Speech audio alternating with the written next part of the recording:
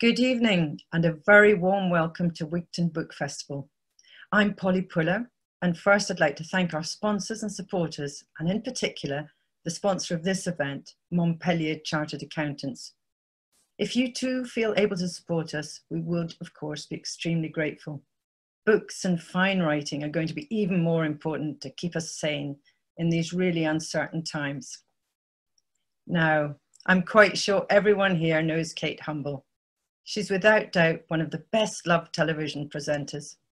Specialising in wildlife and country matters, she's done a huge amount to promote the importance of life in the rural environment, as well as the importance of nurturing a love and respect for the natural world. From the BBC's Popular Watches to Blue Planet Live, Sea Watch, Wild in Africa, Animal Park and Lambing Live, these are but a small sample of an eternal list. She's an author and entrepreneur, and she and her husband live on a small holding in Wales, surrounded by animals, where they also run Humble by Nature, a rural skills centre. Kate is a former president of the RSPB and an ambassador for the UK walking charity, Living Streets. Her previous books include A Friend for Life and Thinking on My Feet, which was shortlisted for last year's Wainwright Prize. Tonight, we're going to be talking about her latest book, A Year of Living Simply, The Joys of a Life Less Complicated. It's a delightful book, made even more so by her warm conversational style, often humorous and self-deprecating, while describing situations we can all relate to. It's a fascinating journey that will help us to reconsider the things that really matter in life, and will also help us to find a better balance, and therefore that all-important contentment. I'm so pleased to welcome the delightful Kate Humble to Wigtown tonight. Hello, Kate, how are you? Oh goodness, Polly, I'm completely overwhelmed by that introduction. So sweet of you. I might just leave now, and then we don't, we don't dispel the magic. Well, I realised there was so much that I actually left out, because there was so many things. When I start to look at what you've done, my goodness, I don't know how you don't get tired. You can't always believe Wikipedia. At one point, I mean, I don't sort of obsessively look at my Wikipedia sort of entry, but at one point I had a very funny evening when I was doing a talk at the Royal Geographical Society in London, and the wonderful Michael Palin was the president of the RGS at that time, and he was going to do the introduction before I did the talk. And we were sitting in his office at the RGS, and he said, just want to run by, I've written an introduction, I just want to run it by you. And he said, so he went through various things, the list of programs I'd done, and he said, and I gather you were a magician's assistant and you used to be sawn in half. And I said, you've been reading Wikipedia. I said, sadly, that's not true. It makes me sound much more interesting than I actually am. Well, actually, I know Wikipedia is dodgy, so most of that came from your website, which I thought would be likely to be a little bit more accurate. So I don't think you can get out of that. Although I did see something about you quite enjoying naturism. Well, it's a funny thing, Polly, because I love, for me, and I know you're of a similar mindset, but I do love being in nature, and I love there are certain places in the world that somehow clothes seem inappropriate for, and there's something kind of wildly celebratory about really kind of getting down to the kind of bare skin of things.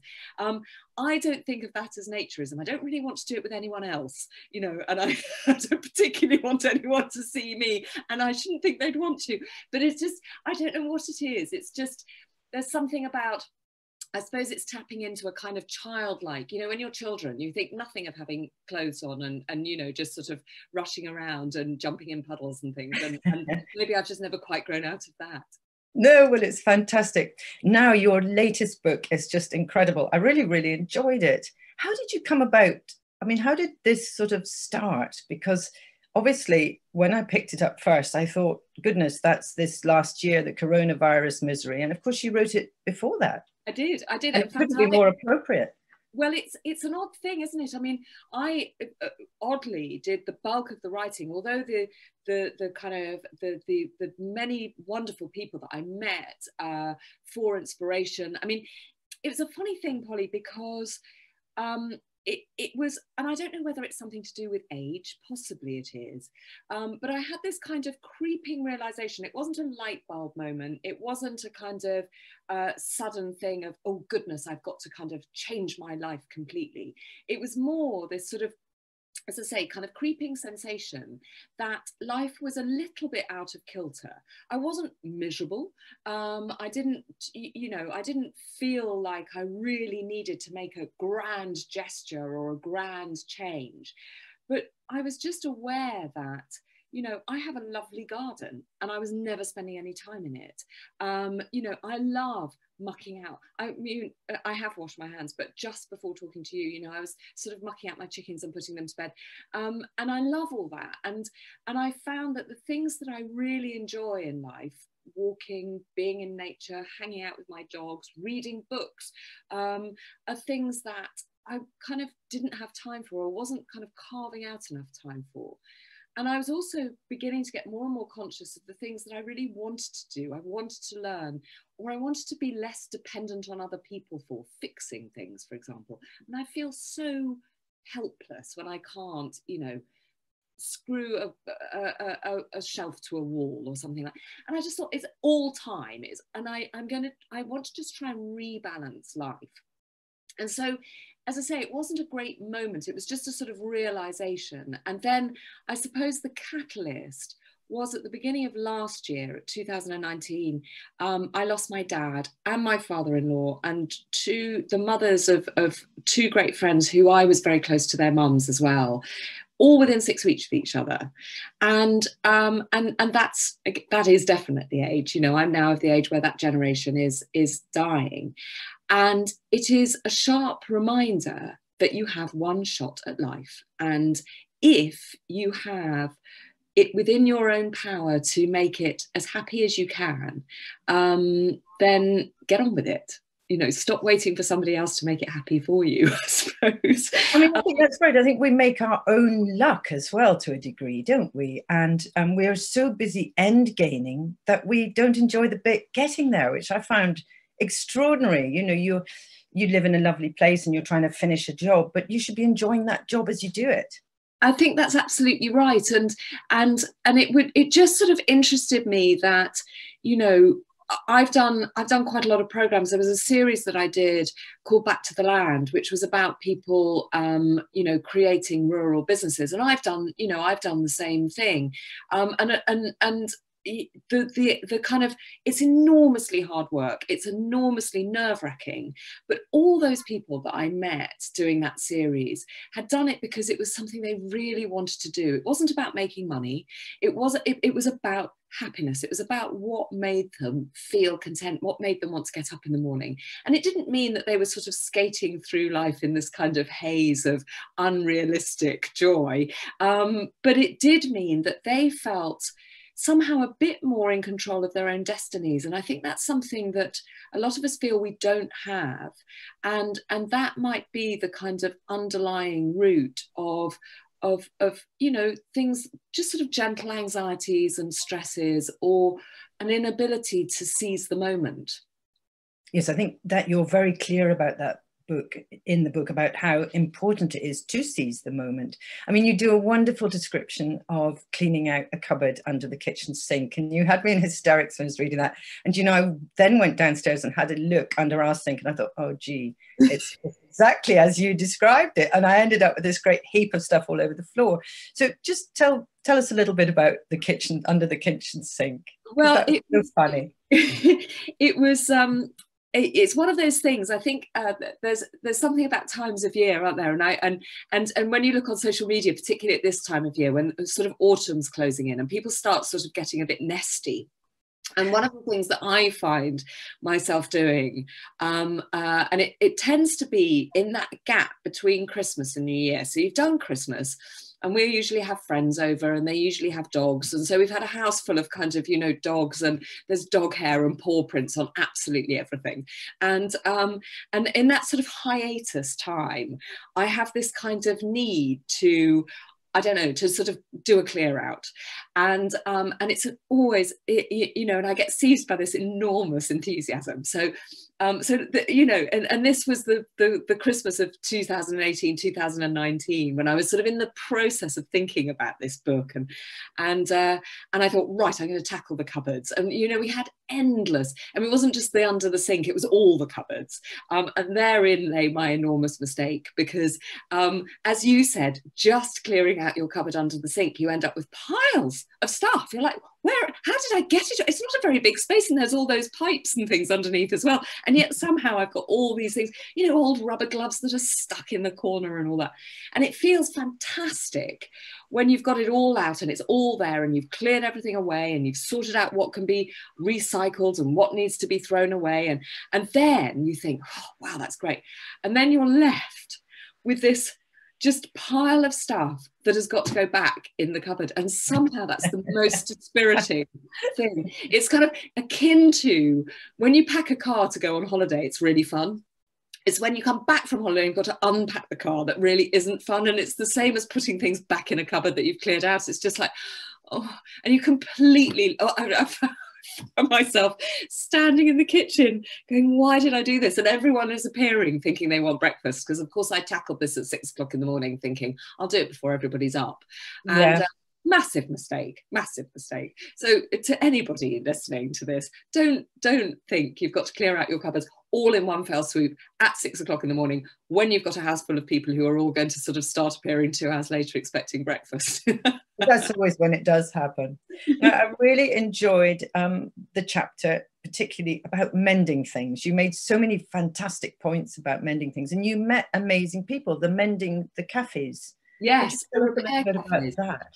Well, it was again, it was something that I was conscious of, that, you know, when I was a child and growing up, and obviously no one had thought of the internet back in those dim, distant years of the Middle Ages.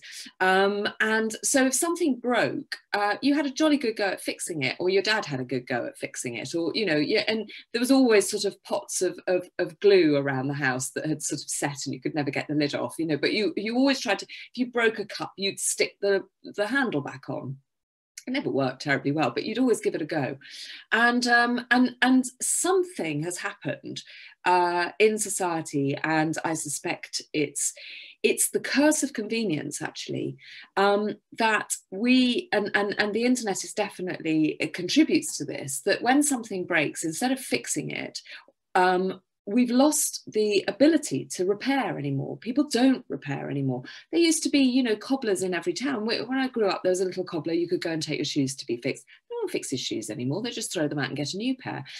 Similarly, if a kettle breaks, it's so cheap and easy to replace a kettle, whereas to find someone to fix one and then pay them fairly for doing it is more or less impossible. And that's sort of been a creeping thing that's happened, I think, over my lifetime. And I was on a work trip. I was on a flight to Borneo a couple of years ago, and I was reading the local paper on the plane, which makes me sound like I can, you know, I'm fluent in Malaysian, but I'm not. It was an English language paper, and it was talking about this new cafe that had opened in Kuala Lumpur, where you could go and get coffee and cake, but you could also take, you know, your kettle that had broken or a pair of jeans that had ripped and go and learn how to fix them. I thought, what a brilliant idea, absolutely brilliant idea. And it sort of stuck with me. And I sort of came back and I sort of did a bit of research and discovered repair cafes, and discovered that they were the brainchild of this remarkable Dutch woman called Martina Posma, she was an environmental journalist. And the thing that absolutely drove her crazy was how wasteful we are as a species, and we would just throw things away, and, you know, everything ends up in landfill. And so to kind of make a point, she described it really as like a theatrical event in Amsterdam, where she said to her friend's husband, who was the only person she knew who knew how to fix things, could we sort of do a kind of it's almost like a fixing theatre show where people bring their stuff, and you and anyone else you know who can fix things sort of fix things, but we make it a sort of social event and a bit of a spectacle in a way. And so they did it, and it was such a success that everybody at the end of the event said, well, so when's the next one? Because we've all got things we'd like to fix, you know, at home. And she said, well, there isn't a next one. It was just to kind of to prove a point, really. And they went, well, don't be ridiculous. You've proved the point, and now we all know we need this, so let's do it. And so she thought, okay, and she contacted her local community centre, and they said, yeah, fine, you know, come in every couple of weeks and do this repair cafe idea. And very, very quickly, the idea snowballed. And there are now 2,000 of these worldwide. And it just goes to show, this is the thing, I think, that, you know, we despair about the human race and about our impact on our home. And that's what, you know, not looking after our planet is it's like, you know, knocking a hole in our own roofs or not closing the windows in a storm. And yet there are pockets of people doing wonderful, constructive and achievable things.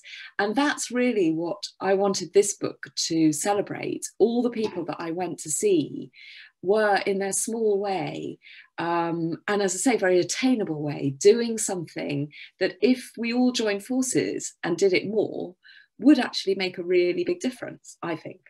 Yeah, and you met some really superb people, didn't you? I loved when you went to meet David Wilson and the bread making. Well, you went to talk to him about wheat, but that I found intriguing because I had just no idea just how bad the situation with wheat is.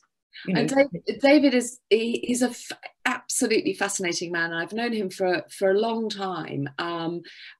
You know, he's a farmer who has, for the last, I would say, 35, 40 years, really pioneered a way of farming that is as kind to the environment as it is to the livestock that he rears, and is as successful at rearing crops. And he's done all sorts of things like, you know, looking at really good land use, mixing up growing orchard trees with crops in one field.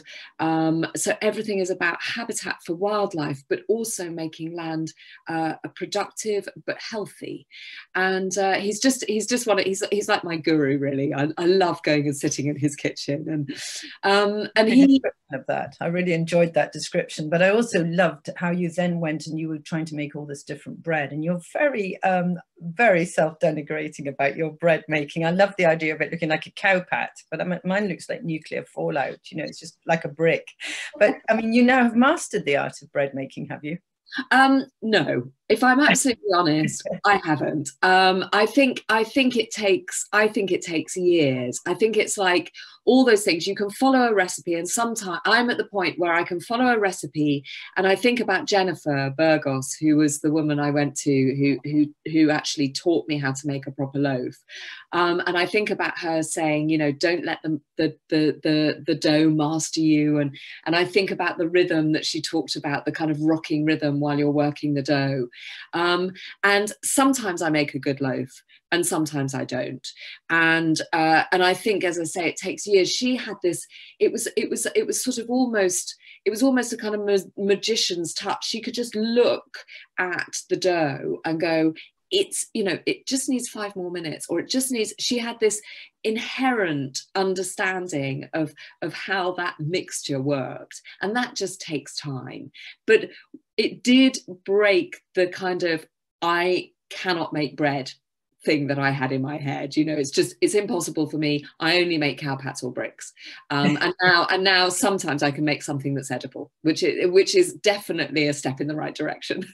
I mean, throughout the book, you make it very clear that you're really better with a wheelbarrow and a fork mucking out than you are with an oven and ingredients. But though I love the fact that you were talking a lot about fresh ingredients and doing very little to good food. Now, I really related to that. If something is beautifully fresh and well grown, we don't need to do much to it. And you made that very strong point.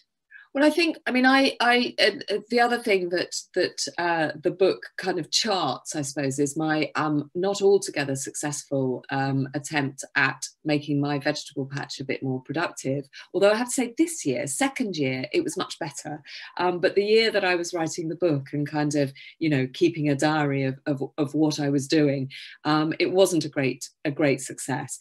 But it's hard work growing vegetables. I mean, it really is hard work. It's but it is fantastically rewarding. And when you combine the knowledge of you know, how hard it is to get right, particularly if you're just starting out, you know, growing. I had an allotment when I lived in London and everything seemed to grow there, but I think it was a much more benign climate. Whereas here, you know, I'm 300 meters up a Welsh hill, and yeah, it's not always quite so benign. So I think the knowledge of you know, when you pull up a carrot and it is a carrot and it's sort of carrot shaped and carrot coloured, and you just sort of wipe it on your jeans and take a bite, and it is so delicious, you think, well, I really don't want to muck that up, you know. I mean, it was such hard work to get it, and you're right. I think, you know, if you do have lovely ingredients, and even if you don't grow your own, going to a local farm shop or a local market garden, you know, thinking about the people who've really poured their hearts and souls into producing the food that we eat and really appreciating it, you then don't need to cover it with sauces or, you know, overcomplicated. Never understood the sort of smear and foam thing that fancy restaurants. I like that description. It was very funny. It made me laugh. Do you think this situation we find ourselves in now is going to mean that we are going to support and use more local things, which you've advocated in all your programs? You're always saying that, and it is, to me, the way forward. But do you think we will, or do you think we'll revert again? I think a lot of it will depend on where we live, and a lot of it will depend on what we did in the past. What's been really noticeable about the community that I live in, and actually, funnily enough, I hadn't really thought about this until we went into lockdown. But I live in the Wye Valley, and so there are in the lower Wye Valley, and there are villages all the way along with, you know, the sort of the town of Chepstow at one end and the town of Monmouth at the other, both of which have supermarkets. But actually, almost all the villages along the length of the valley have a little shop, which, as we know, is really, really unusual. And it hadn't struck me until lockdown, and I realised, gosh, you know, Redbrook's got a shop, Landogo's got a shop, Brockwy's got a shop. You know, we've got we've got 2 farm shops outside Chepstow. We've got a lot of these little local shops. And what was incredibly noticeable and wonderful during lockdown was how they reacted and understood their community. And they started doing deliveries to the people who were most vulnerable, who couldn't get out. They just worked out ways where it actually made more sense and was more comfortable for people and a much nicer experience for people to shop in those little shops than it was to go to the supermarket. And that seems to have continued. You know, there's one of the farm shops outside Chepstow where we sell our eggs, and they're absolutely booming.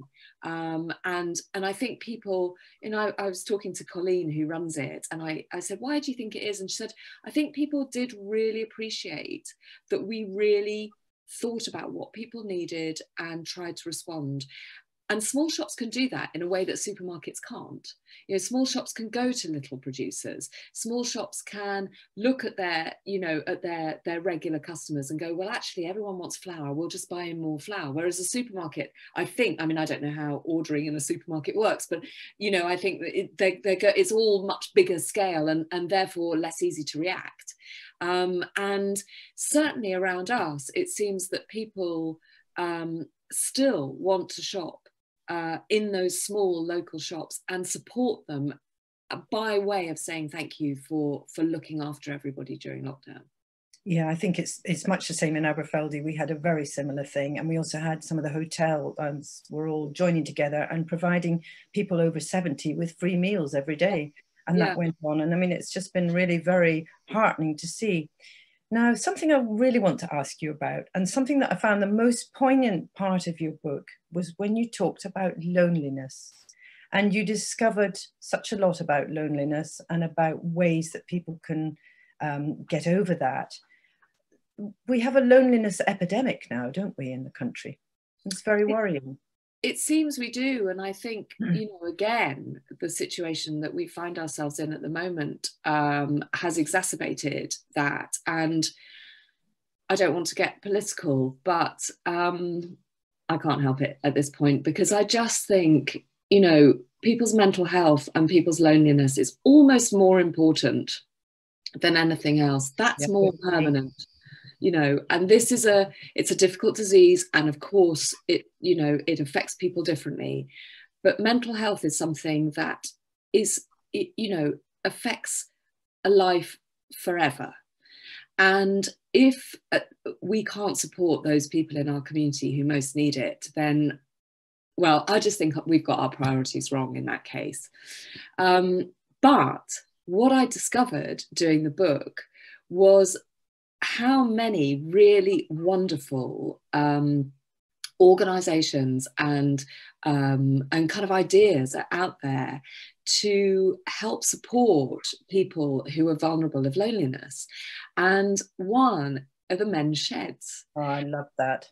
And I'd never heard of men's sheds before, and it was this wonderful woman, Janet, who I work with sometimes, who sort of told me about them, and I looked into them, and I went to visit one in Street in Somerset, a couple of hours from where I live, and it was, I think, that just this camaraderie. And for those of you who don't know about men's sheds, it's a very, very simple idea. It actually started in Australia, and it was in response to men, and I apologise if this is it is a sweeping statement, but it does seem to generally be true that men, when they retire, find that they actually are a bit lost. You know, women tend to be more of a part of a community. I think it's just in our DNA. We make an effort. We tend to be the ones who organise the sort of social things in life. If we've got children, we're the ones who've kind of done the school run, and you know, we tend to be much more part and parcel of a community,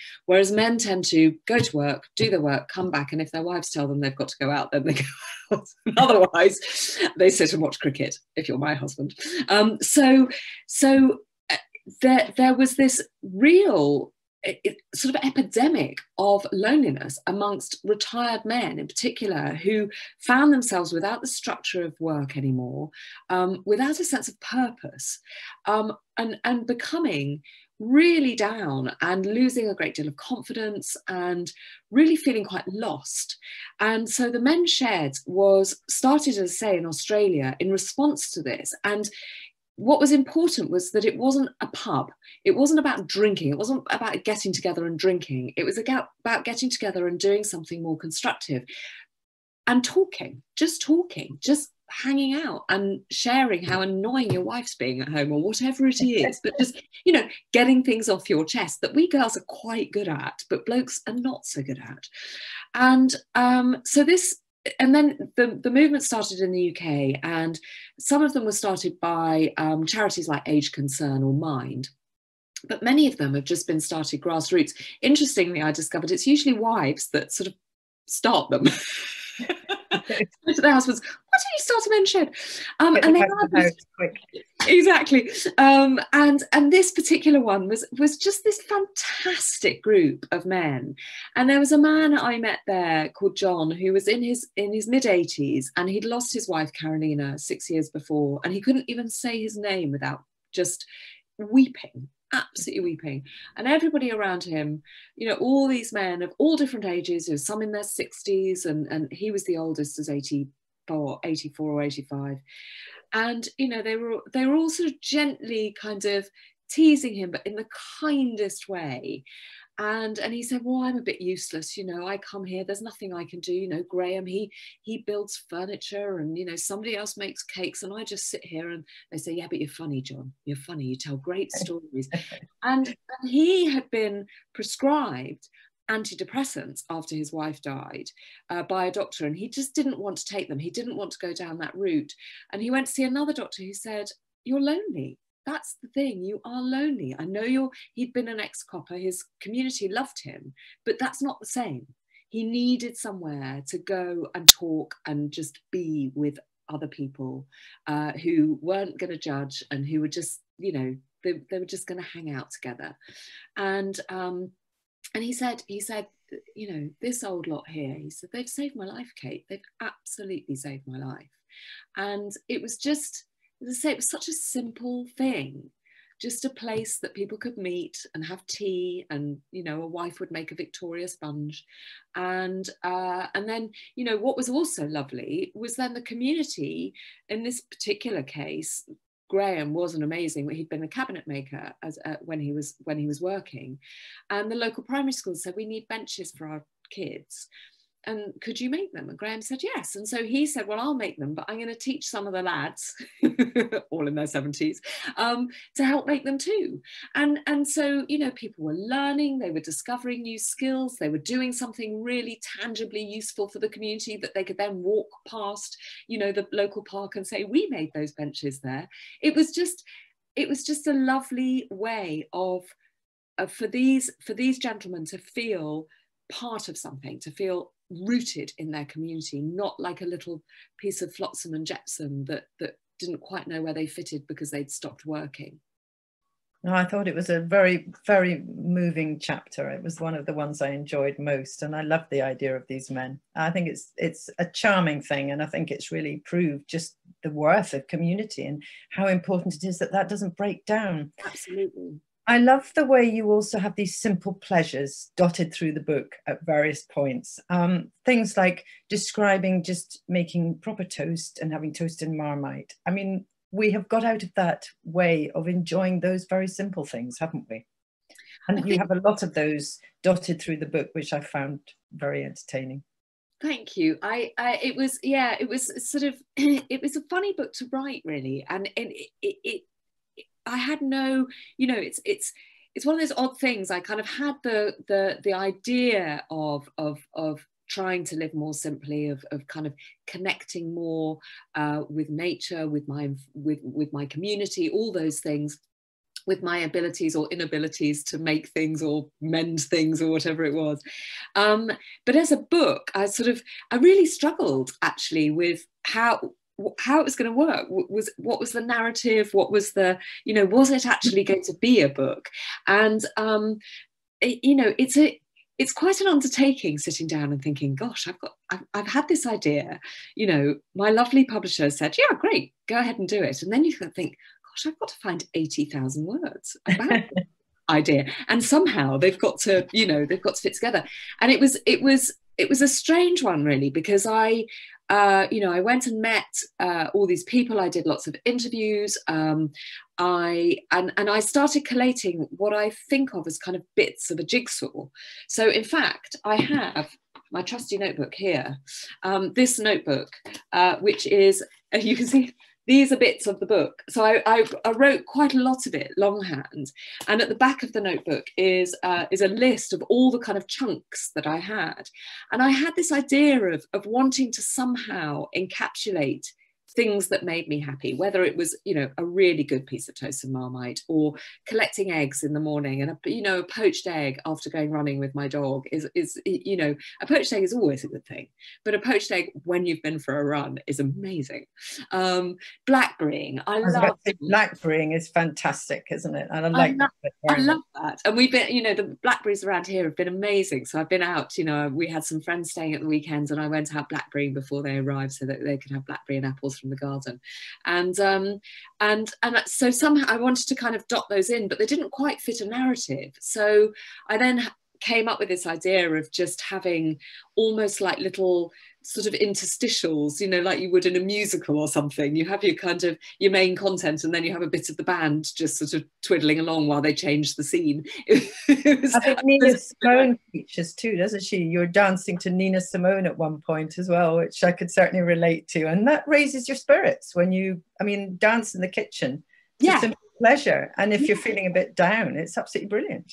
It's just, as I say, they're all little things that that sort of don't really cost anything at all, but kind of bring an enormous amount of real, what I like to think of as gut pleasure.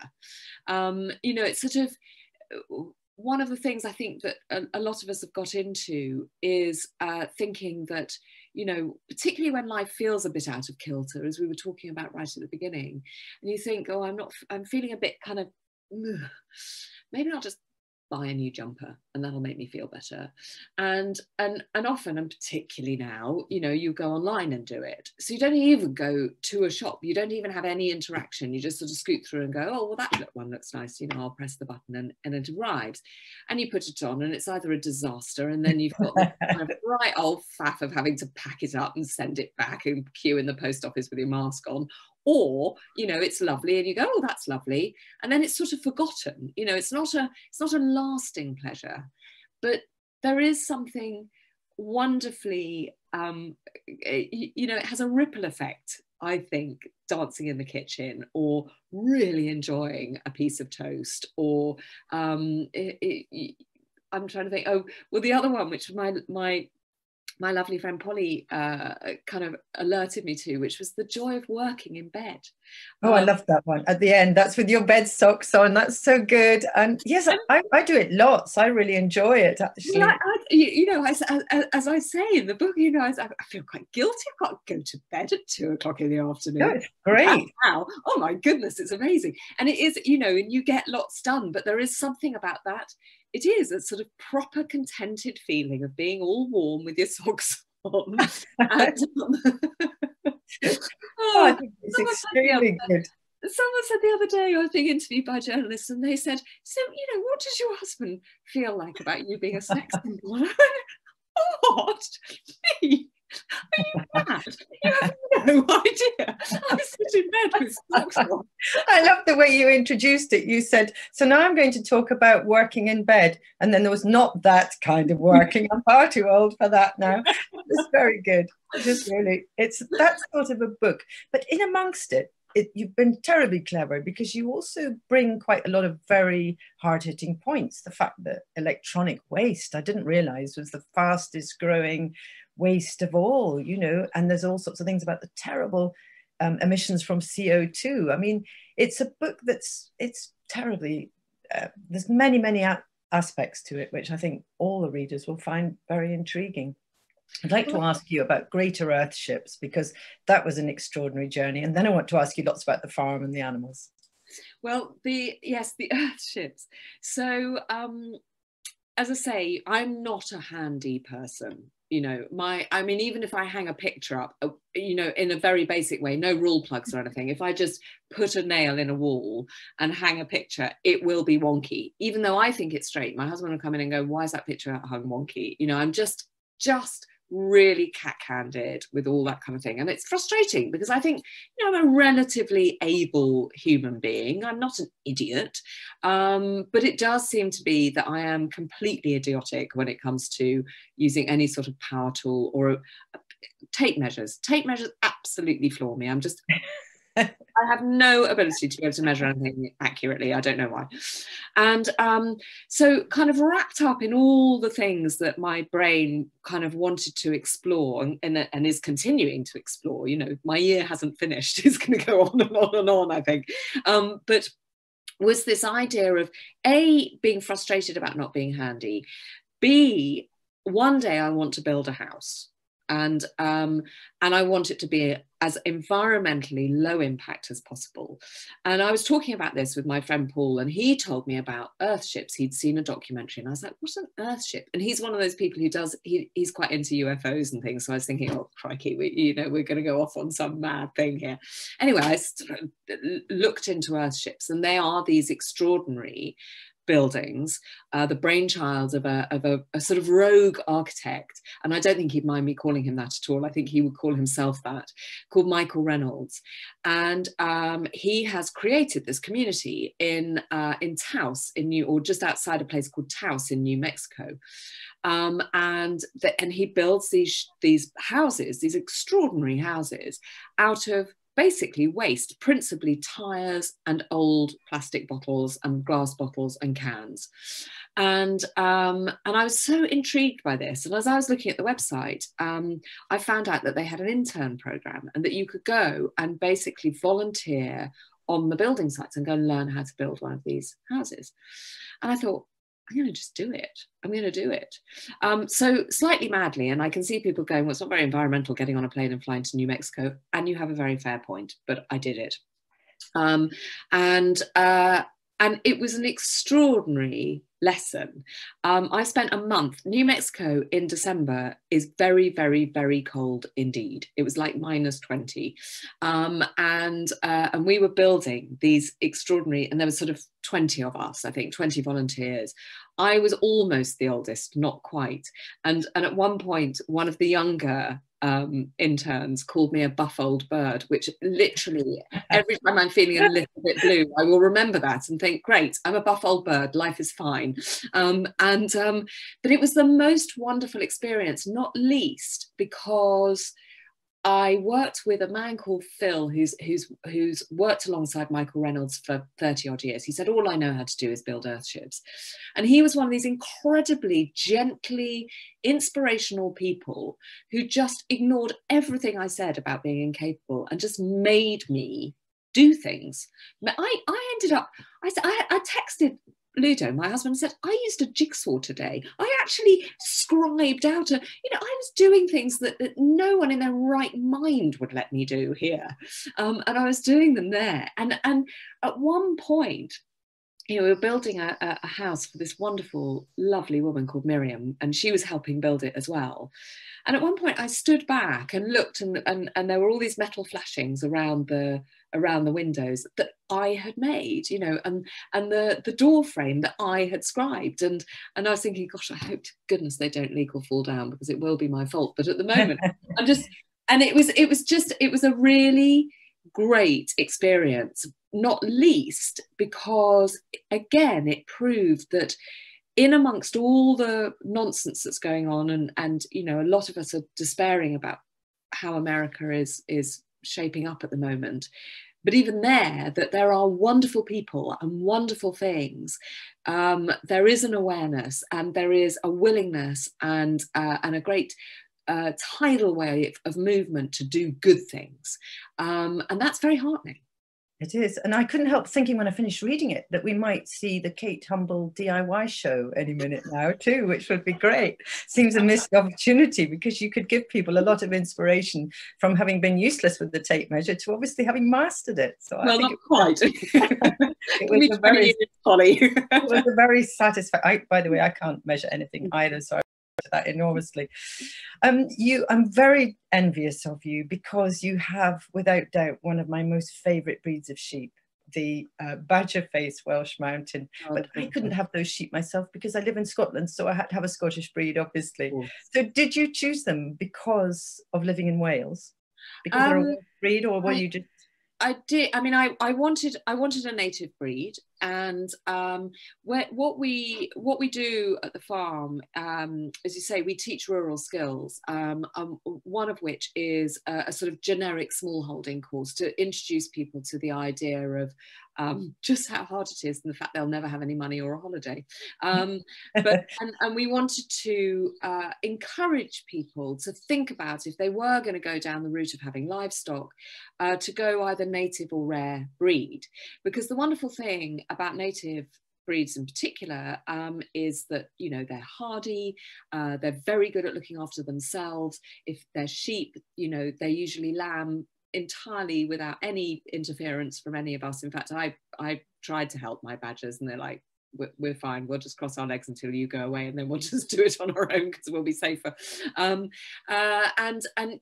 those breeds, because they're not as commercially viable, by which I mean, they don't grow as big or they don't grow as quickly, we'll only keep them if smallholders have them.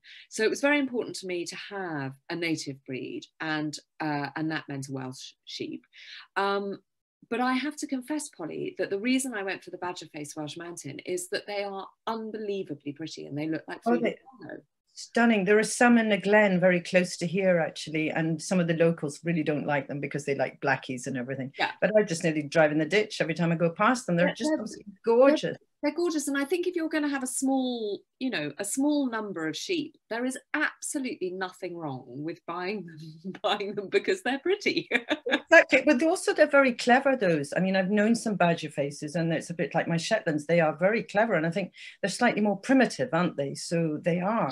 They are, but the other reason that I went for them, I mean, there was a practical reason, despite their Frida Kahlo eyebrows, which I love, is that you know, they don't get too big. You know, if you're a beginner, if you haven't grown up handling sheep, they're quite tricky things, you know, and you try and tip a texel on its back to sort its feet out or something, and that's a weighty animal, you know, that might be 60-70 kilos if it's a ram, more so, whereas a badger will get to maybe 40 kilos or 45 kilos, and that's much more manageable for somebody who doesn't have the skills, and that's me. So size, it was important. The other thing is that if you are going to eat them, if you're going to, or eat their lambs or whatever, which I know some people find difficult, and that's a whole other subject matter. For me, I wanted them to be able to get to the size within a year. Shetlands, you have to wait probably 18 months, don't you, or 2 years before they get to the size. Sorry. Yeah. Ours are ones from the island of Fuller, or they were originally, but of course now living in Perthshire, they've got huge, you know, they're not little tiny sheep because the grass here is so good. So you also have your lovely Welsh Collie as well. And I don't know much about Welsh Collies. Can you tell people a little bit about them? How closely related are they to the Border Collie? Well, they're not strictly called a collie. They're actually called a Welsh sheepdog. And they're also not recognised as a breed in the same way that a Border Collie is recognised as a breed. So they're described as a land race. And they're a really, really interesting dog. And I came across them when it was about 7.5 years ago. Tim, who is the farmer I kind of work in partnership with at Humble by Nature at our farm, was looking to get a puppy to bring on because his old sheepdog Di was, you know, getting a bit slower, and he said, I need to bring a puppy on.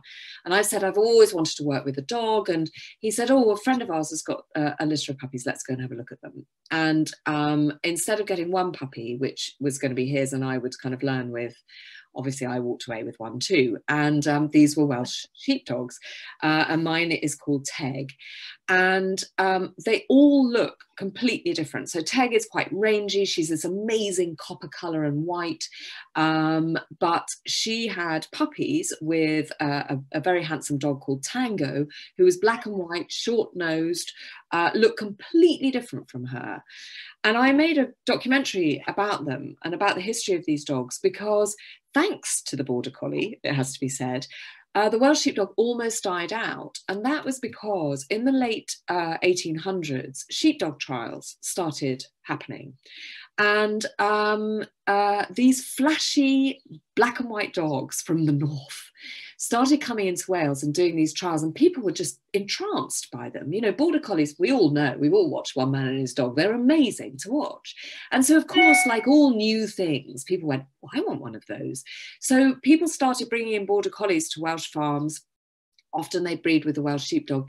And so that kind of, the Welsh sheepdog started to die out as a type. And in the 80s, there were thought to be only really a handful left. So the Welsh Sheepdog Society was started to try and keep this fascinating landrace alive. And what makes them distinct, because it's not look, as I say, or size or anything else, is the way they behave. So if you look at a collie, a Border Collie working with sheep, it uses its eyes, that fixed eye stare, to intimidate the sheep. It goes very low and it stalks them. Whereas a Welsh dog, and all Welsh dogs will do this, and this is how you can tell whether that's what they are or not, they behave completely differently around sheep. I like to think of them as slightly over-enthusiastic guide leaders. So they work upright, they'll bark, but not in the same way as a hunter-way, but they'll bark, they have their tail up, their head up, and they work the sheep in an arc around the sheep. So it's a completely different style of managing sheep. And for the mountains, my Teg's just been doing all the gathering in the Brecon Beacons. So she's working on open hill all day, bringing in cattle, sheep, whatever that anyone needs doing. These dogs will do it. So they've got immense stamina, and they're hugely intelligent. Border Collies like instruction. If you tried to do a One Man and His Dog sheepdog trial with a Welsh dog, they wouldn't do it. They would just look at you like, don't tell me what to do, I'm going to just do it my way. So it's very bonded to you. Is Teg very bonded to you? Is she a one-person dog? No, not at all. She, and again, I think partly because they do work so independently. So I've been to a Welsh sheepdog trial. You don't, so you know, the first thing they do is the outrun. The dog goes out and back behind the sheep. A Welsh sheepdog trial, you can't even see where the sheep are. And you literally kind of say, away, your dog goes off, you go and have a cup of tea, and 20 minutes later it comes back with the sheep. You've done nothing, you know. And I mean, she works, my friends who are amazing shepherds and dog handlers called Simon and Emma, Teg's been working with them for the last 2 months because I've been away working. And so she will, as I say, she just knows what her job is. And she is an extraordinary dog. And if we walk, our neighbours have got bullocks. He has store cattle, and so lots of sort of slightly flighty bullocks. And if we walk through the field with Teg, she knows she's not working, but she knows she needs to keep those bullocks in check so that they don't rush us and the other dogs. And she'll just stand there and look at them. And these bullocks, if they come a bit close, she'll just go down and she'll, and they're like, oh, okay. She's amazing. But I won't tell her to do that. She just does it.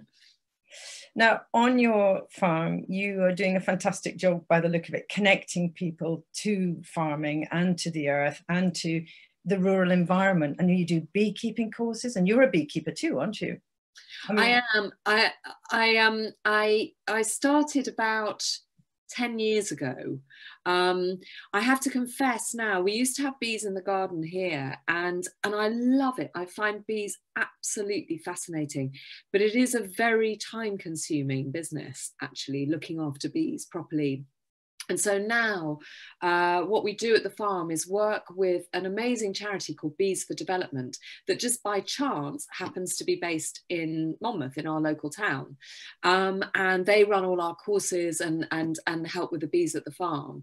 And their kind of remit, if you like, was they work in the developing world with Indigenous beekeepers who are very good beekeepers, but may not have worked out how to properly monetize or make a business of their beekeeping.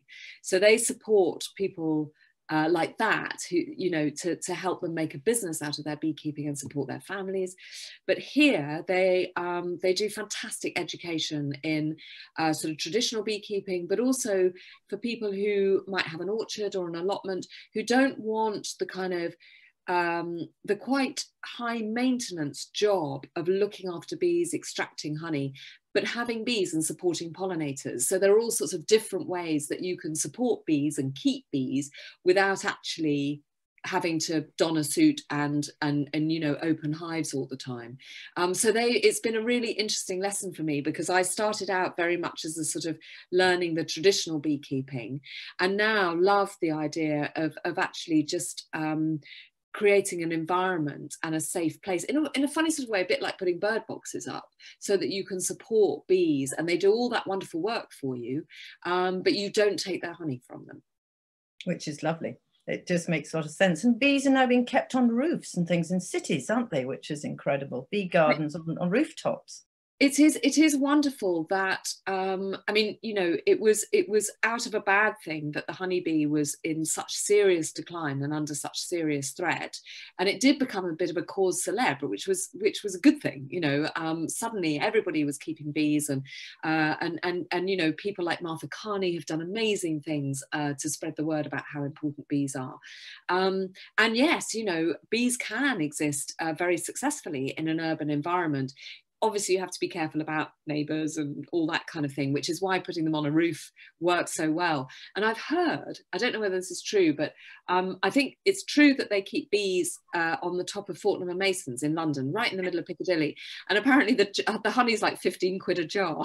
I was surprised it's that cheap coming from them, because it's gone up quite a lot recently anyway, because it's getting so scarce. If you were to give a piece of advice to people now with the situation about what we're facing, would you be telling people that the connection to the land is, and how would you get them to become interested? If you were talking to somebody who maybe had never had anything to do with the countryside, because you're so good at that, how would you start to tell them that it would be beneficial to them, as well as sort of being out and walking and just being in touch with nature? it's very, very difficult. If there is a word, a word in the English language which I try and avoid as much as possible, it should.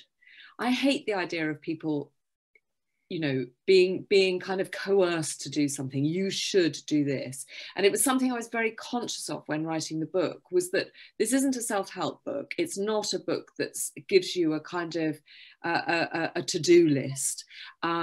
It's my experience, and some of them worked and some of them didn't, and some of them I hope I will continue for the rest of my life, and some of them, like washing all the bed sheets by hand, I might not. And I suppose all I would say to people who, you know, there are some people who just don't like the countryside, don't want to go out into the countryside, don't find green spaces either intimidating or boring, and that's fine. But what I would say to anybody who thinks, and I have met people who are actually nervous, you know, they live in a city, they love the idea of going to the countryside, of going for a walk in the countryside, but they're nervous about doing it either on their own, or they're nervous about getting lost, or they're nervous about perhaps not, I don't know, not having the right shoes or something. There is something that holds them back because somehow they feel that they're not allowed to go there somehow because they're not country people. To which I would say, utter nonsense. Our countryside is for all of us. And it is a place where if you come and you ask for help, generally people will help you. We're quite a friendly lot in the country. We smell a bit and we're not very well groomed, but we, you know, if you ask for our help, we will help. When I moved here, I'd never had a small holding before. I had no idea what I was doing, and I was shameless. I would just went up to anybody and just went, I have no idea what I'm doing, and they'd have a good laugh, but they would help and ultimately would be very kind. And there are wonderful groups out there to help people come out to the countryside and enjoy it, and wonderful places. I'm going to big up the RSPB reserves, the Wildfowl and Wetlands Trust reserves, which are just fantastic, and many, and the wildlife trusts. You know, there are a lot of beautiful wildlife places that are hugely accessible, either free or not very expensive to go to, and are stuffed full of the most amazing volunteers who will take you by the hand and say, come on, I'm going to show you where the kingfishers are nesting, or I'm going to show you what a shoveler duck looks like, or, you know, what the trees look like in autumn, or let's go and look at, you know, the red deer rutting, or whatever it is. People love sharing things they love. So if you feel any sort of nervousness or any sort of barrier about going to the countryside, but secretly you would really like to, just go to a place where you know that there's somebody who will just love to put their arm around your shoulder. I know we're not allowed to in these times, but sod it.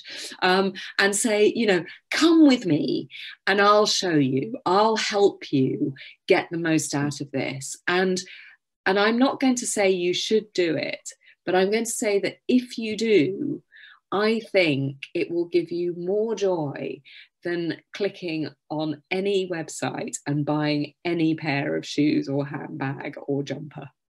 I would completely agree with you. And I really think that you do such a fantastic job connecting people in that way. I think you're such an inspiration, and it's been an absolute delight to have you with us tonight.